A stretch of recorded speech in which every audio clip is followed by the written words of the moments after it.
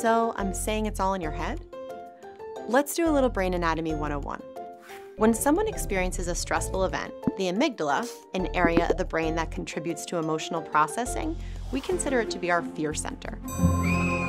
It sends a distress signal to the hypothalamus. This area of the brain functions like a command center. It communicates with the rest of the body through the nervous system. Luckily, our hand is actually a really nice brain diagram. Try this with me. Our thumb represents the amygdala and hypothalamus. These parts of the brain we share with a lot of animals. You may have heard it called the lizard brain before.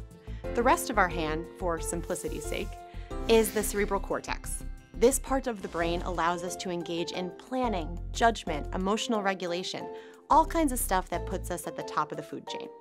However, when we feel stressed, like fearful, angry, or in pain, the energy and blood flow is rushing to this area of the brain, and the other parts get neglected.